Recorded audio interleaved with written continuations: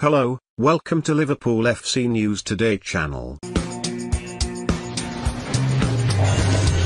Liverpool manager Jurgen Klopp has revealed Diogo Jota has picked up a knock and could miss Sunday's Premier League trip to Fulham. Left-back Konstantinos Tsimikas is also facing a race to be fit while Alex Oxlade-Chamberlain may return. Kostas, we have to see, Klopp said. Diogo got a knock as well. Oxlade-Chamberlain is in normal training. Nobody else is coming back, I'm afraid. On Oxlade-Chamberlain, he added, it's been a long time after a challenge in training. Tough time for him, but now the sun shines for him. When he's long enough in team training he will be an option.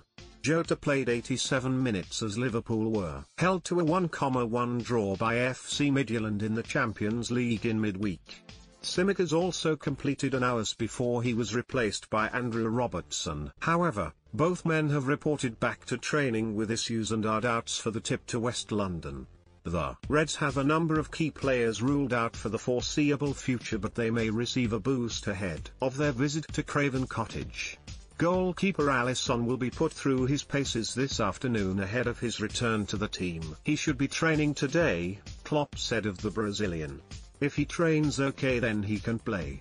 Liverpool had to wait an age for VAR to clear up an offside decision during their recent Champions League outing.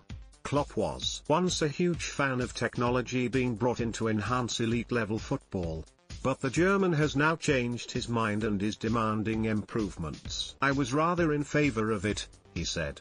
I'm not sure we all thought it through, how long we take to get a decision. A few things are not like they were before. And it was better before. If we change something, there should be improvement, and that is most definitely not the case.